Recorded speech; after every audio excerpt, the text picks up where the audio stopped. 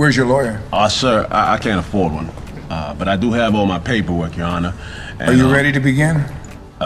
Yes, sir.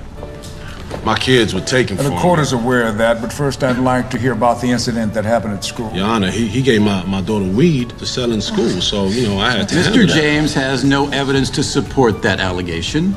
However, we have documentation that demonstrates that Mr. James has a history of violent behavior. Your Honor, look, I'm caught between a rock and a hard place here. The courts won't help me. My daughters are living with this man. What am I supposed to do right here? Your Honor, not only are we requesting full custody with no visitation, but also a restraining order against Mr. James. He assaulted my client and threatened bodily injury. injury. Your Honor, this man is giving drugs to my kids. What proof of that do you have? Absolutely none. Your Honor, Miss Rossmore? I'll be representing Mr. James.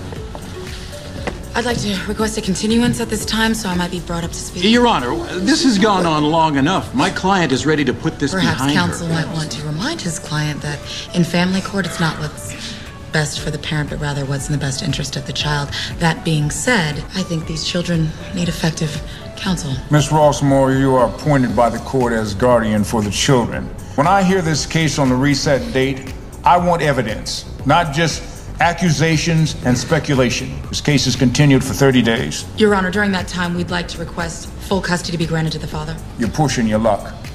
Full custody remains with the mother. Father will have visitation 1 day a week. Adjourned.